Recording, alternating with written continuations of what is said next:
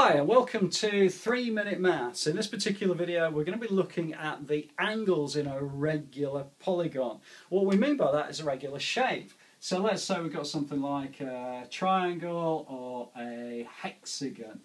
Okay, well in a hexagon and in this particular type of triangle, what we're looking at is that all these sides are exactly the same length. And also if we look closer at the regular polygon, all of these angles are also the same. So it gives us a little bit of a clue with a fairly typical exam question, which might be something like the interior angle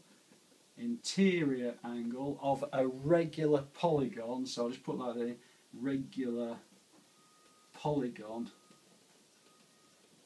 And that's interior angle is 160 degrees, and what they want to know is how many sides that angle, that shape has. Well, in other words, what they're saying is that 160 is this bit in here.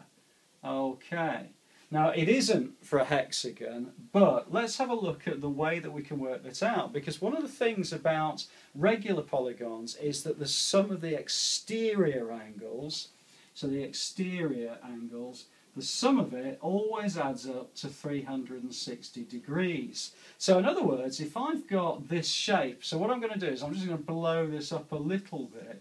This bit here is the interior angle, which they're saying is 160.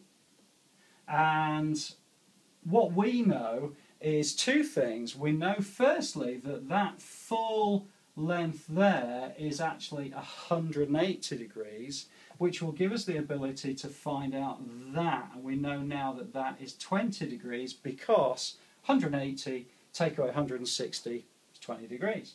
And what we know is that if we add up all of those, they're always going to be 360 degrees. So in other words, to find out the number of sides,